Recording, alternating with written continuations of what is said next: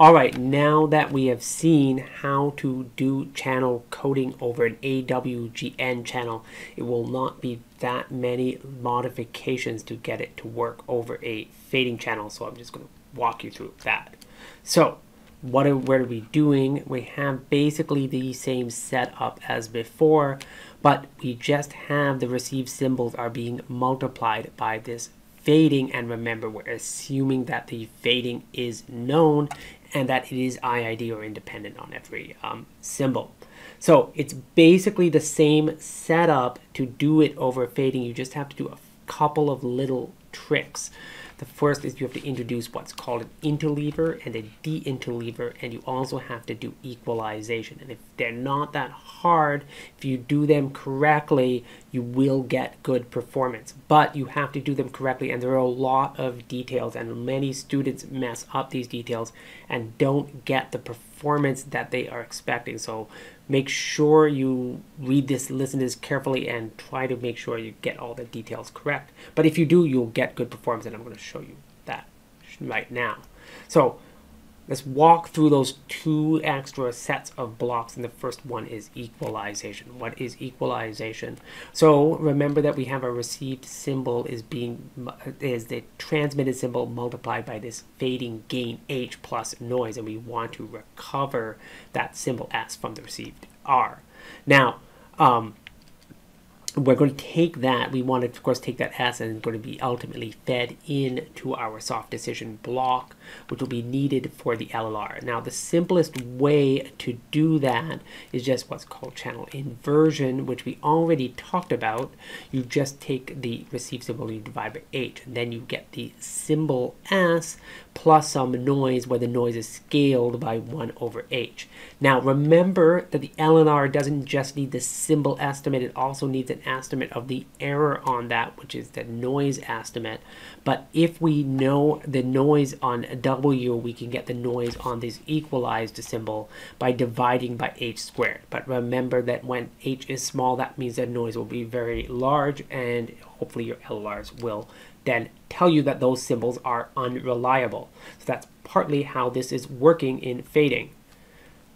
An alternate technique is what you would call MMSE equalization. So it's the same setup. We have our transmitted symbol multiplied by H, but in this case, you say my symbol estimate is going to be a linear function of R. For example, it could be 1 over H, but I'm going to pick that S hat to be what's called the minimum mean squared error. So it's on average as close as possible to S.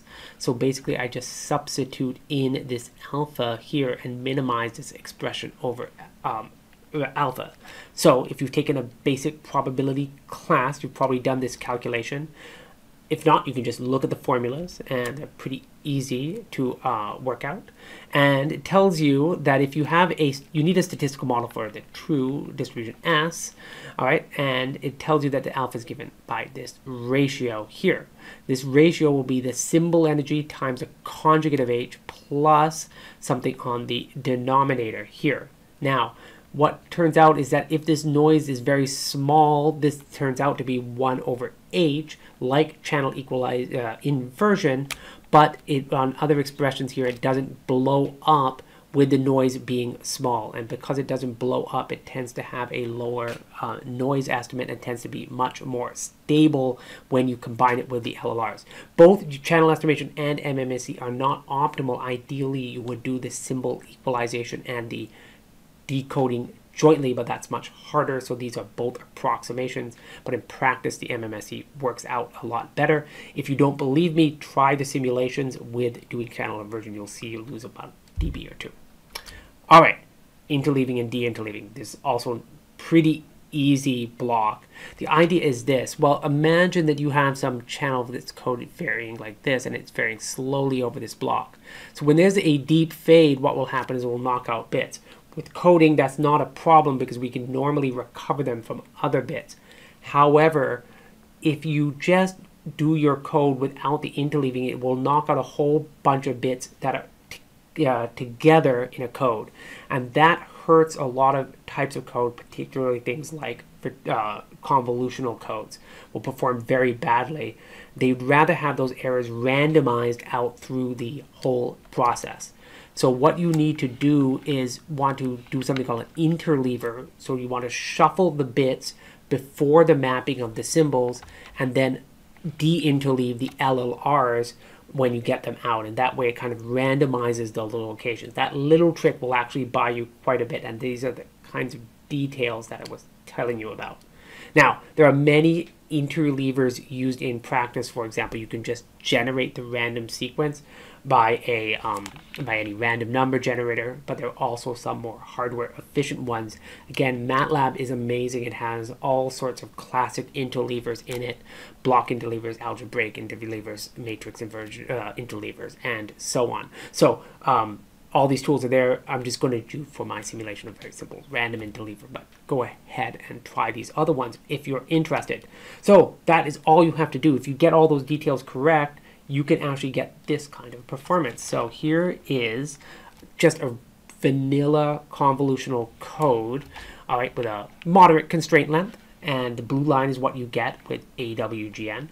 Needs about, let's say, a block error rate of 10⁻², maybe needs a little more than 4 dB or something like that.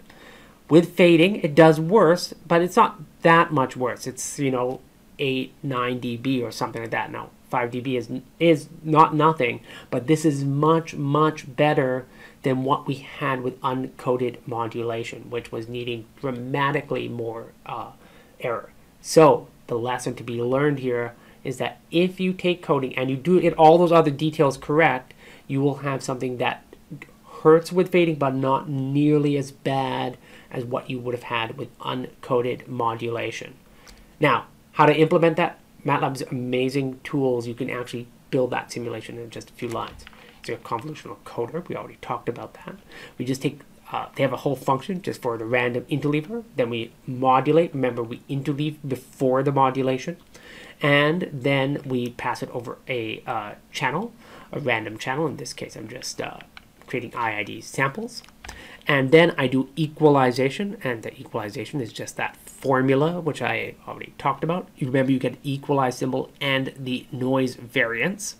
And then you compute the LLRs without Comm demal. Then you de-interleave and pass it to the decoder. And look, just 10, 15 lines of code, you have a fully functional system to go over fading, and you can get that performance you had on the last slide.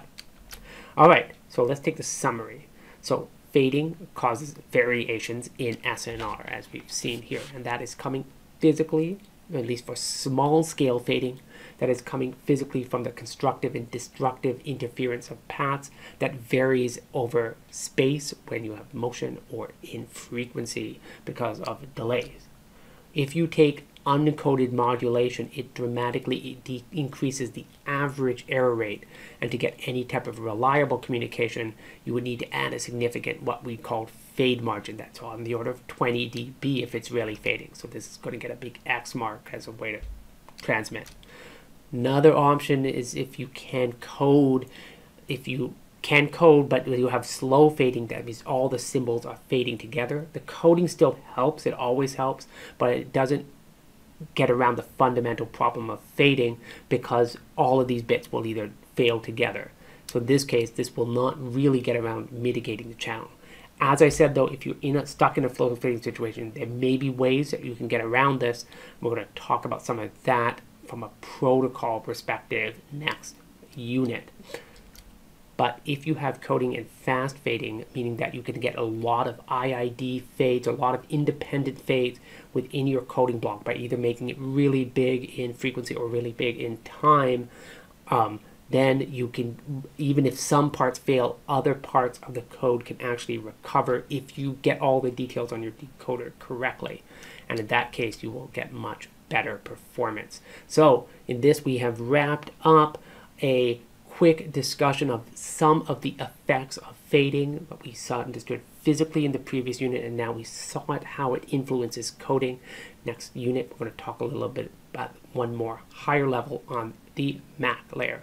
With this though, you'll be able to do the problems in the lab, and in the lab you're going to actually build a new radio, or not build, just use MATLAB's tools to simulate a new radio downlink channel with all its glory and its coding, and you're going to see its performance over an actual fading channel.